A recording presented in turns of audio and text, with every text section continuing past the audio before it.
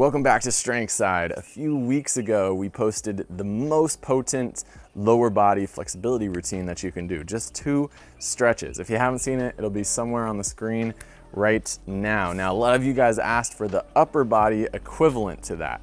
So today I'm gonna take you through a follow along routine that you can do. This is what I would do if I only had 2 stretches to dedicate towards loosening up my upper body, right? If you only have 15, 20 minutes in the day, do this with me right now, okay? So let's get to it. You're gonna need a surface like so. This could be a couch, it could be a countertop. You don't have to do it kneeling, you can do it standing. A bed, anything. Also, a broomstick works great for this, a water bottle, anything that you can just grip with your hands on, but we wanna get the hands outside of the elbows like so, okay? So not here, but here.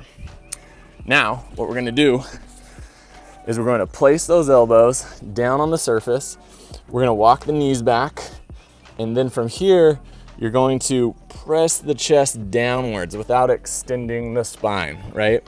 Keep a good neutral spine by keeping your core muscles on, and then push that chest down. So in the beginning, if you're stiff, it's gonna look more like this. You're not gonna be able to get this nice even line between the arms and the torso, and that's okay. Okay, so what I want you to do with me is I want you to round your upper back, and then I want you to press it down. Press that chest downwards, let the arms come up to your ears, and then let's go back to the rounded back, and we press down. Back to the upper back. So when we round the upper back, we're essentially resting the muscles here, giving them some length, and then we push down and we go into a deep stretch, and then we come back up. Let's do this 3 more times. You should be feeling this throughout the sides of your back, the middle back, behind the arms. All of this is great areas to feel this. Now this is gonna be our last one. We're gonna pause in this deep position here.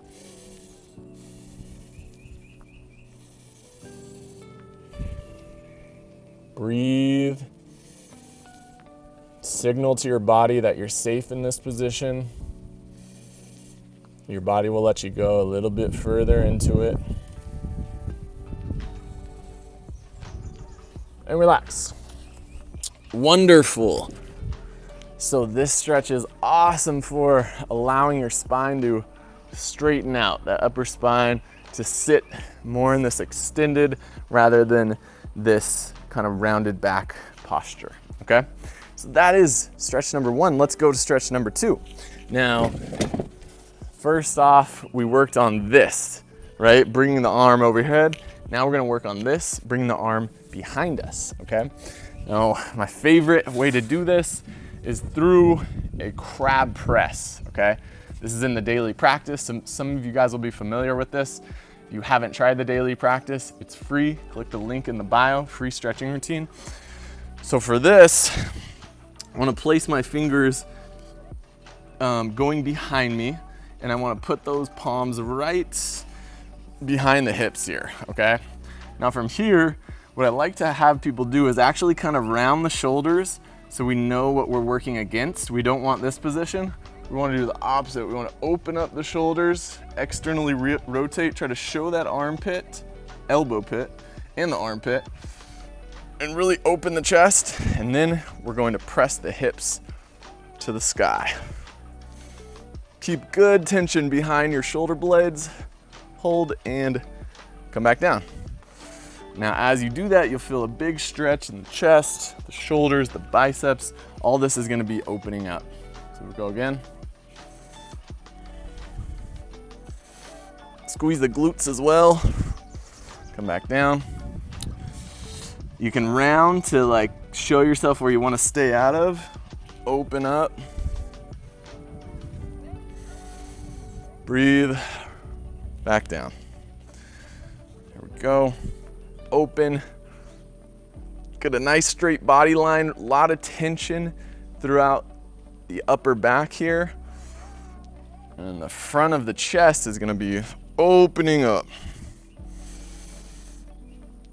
Most people have tight chest muscles. Most people have tight front of the shoulders because we're sitting and we're slouched so much. This is reversing all of that.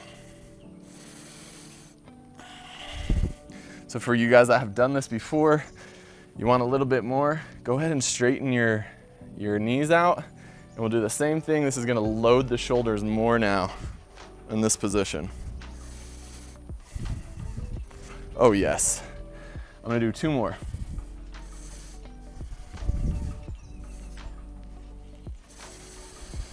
And last one, we're gonna hold, open,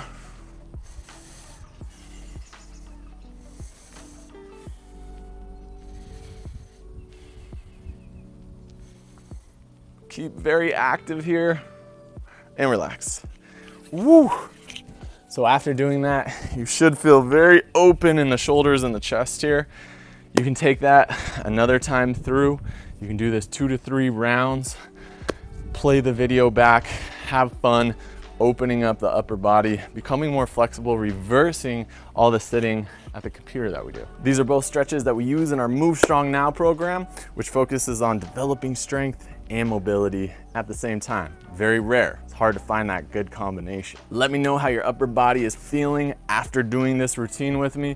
Are you feeling open? Comment open below. We post videos every single Friday, so you can follow along with us, open the body, have fun, subscribe to Strength Side, as always. So filmed the upper body follow along yesterday in Texas in about 85-degree weather. Hop on a plane to Colorado, and it is cold. It is very cold. Big change in what's going on. We're still gonna train today. I love training in the elements. I love switching it up a bit. It's a lot of fun. I was just actually laying in the snow, just like getting that cold exposure, and rarely going to gym these days. So we're about to train the bridge a little bit and have some fun.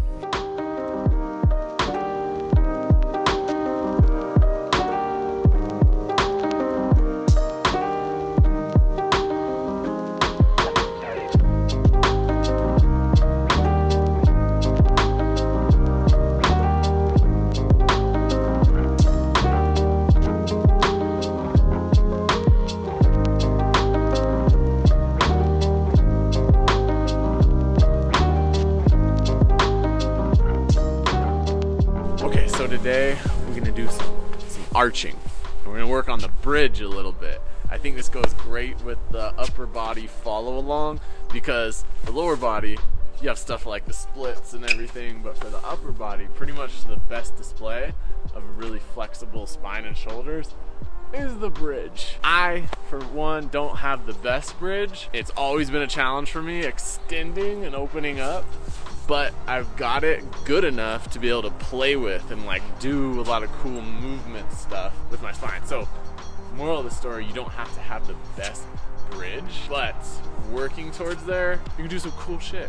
What's your bridge journey been like? I used to try to like slam myself into the bridge, you know, you could just literally like, oh, just gotta crank as hard as you can. So I'd end up injured all the time, like low back and shoulder stuff. So I got a lot of value out of learning from like a really, really low level and then building the bridge from there. So show us your bridge so okay, people know. Okay. His bridge is pretty darn good. Nice open shoulders, nice archiness in the back. Look at those, heels are even down. That's a pretty nice bridge, and it's taken him a long time to get there, and I don't think that bridge is completely necessary to have. Yeah, that's true. I mean, the amount of times I'm actually in that bridge, very small when you're very small. Yeah, yeah. Show us some beginner things. Where can we start? So what I want to do is show how you can take where you're at and where Trevor is, and you can bridge the gap. So for beginners, I think it's like really, really useful to actually get comfortable in the low bridge position, which is more so going on your toes and not having the heels flat. But from here, like, let's just get comfortable with popping the hips up, keeping the butt squeezed so we don't get too much low back extension. And then we can even start doing this type of thing, rotating a little bit. And we're just getting comfortable in what a bridge is, the archetype of a bridge. Now from here, what we can do is pop up on your toes, push the knees forward, come to your head. This starts you in your bridge journey right here, okay? And this doesn't take too much flexibility, but feels good, feels fun. Now from here, we can just start lifting the head a little bit. Boom, boom. And this is what you'd call a low bridge. So let me show you what you can do with a low bridge. I think it's like much more functional, is you can play around with stuff like this. Ooh, pretty, right? So this actually doesn't take much flexibility from my shoulders or my spine. It more so just takes strength from the hips, integrity from the shoulders to be able to do that. You're just getting comfy there. You're just getting comfy. That's kind of like in-between step, medium step, intermediary step, intermediate step. The place in between, I think that's like a very good place to be, but if you want to take it even a step further, Trevor's gonna show you. I have people start with just one arm on the ground. Cool thing is, you get to work with your heel down, so you're not using too much of that like really knee forward position. And what that does is it forces you to actually load the shoulder, right? So right here, I'm actually pushing through my shoulder to get it nice and open. And that's the biggest thing when I see people bridge. Just learn how to push into the ground, right? From here, I mean, you can do so much. You can move all around. You could potentially try to put that other hand on the ground. There's so much you could do. The cool thing about that position is that's actually a far more functional position when you're moving than actually going into your high bridge, because you actually, like, you have the mobility to be able to do so much other stuff, whereas when your other hand's on the ground, you're fixed. Wait, I'm gonna put myself on the spot. Let's see if I can do one move from the full bridge. Uh-oh. Oh boy, might have been really dumb. You'll never see this if I fuck this up. You'll never see this. Ah, that's just a flex. That's just a bridge flex. Shout out to my coach, Will, who led me into getting that. Okay, let's take a break. We're about to hit the Boulder zip line. Dude, it's so cool that the park just has a zip line. You put your feet on it or you just sit on it? Here we go.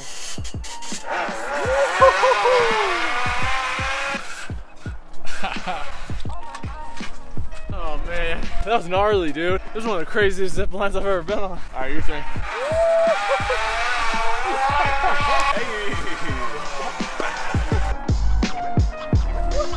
That's pretty fun. Hey. I'm getting sick, mate. Yeah, cool one. Can't stand anywhere. That's how you end a workout, folks. We done. Keep going.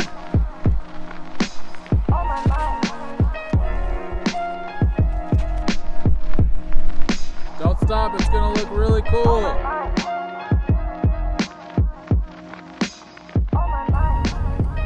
Oh, hey there. That's a wrap on today. We had so much fun playing in the snow, training in the cold weather. We actually warmed up super quick. When you move your body, that's what happens. We might go hop in the hot tub now, who knows? So I'm interested to know about, have you trained the bridge before? Is it interesting to you? What's your bridge journey been like? Comment below, let us know. And if you want us to do more tutorials on the bridge, which a lot of people ask for, comment below, let us know, and we might do that for you. So all the usual stuff, you know, if you enjoyed this video, make sure to give it a thumbs up. We really appreciate that. If you like follow alongs, check out Guided. We post videos every single Friday. You can follow along with us and have a fun time, man. Train outside. Train outside. Gym-free athletes in the house. Until next time, as always.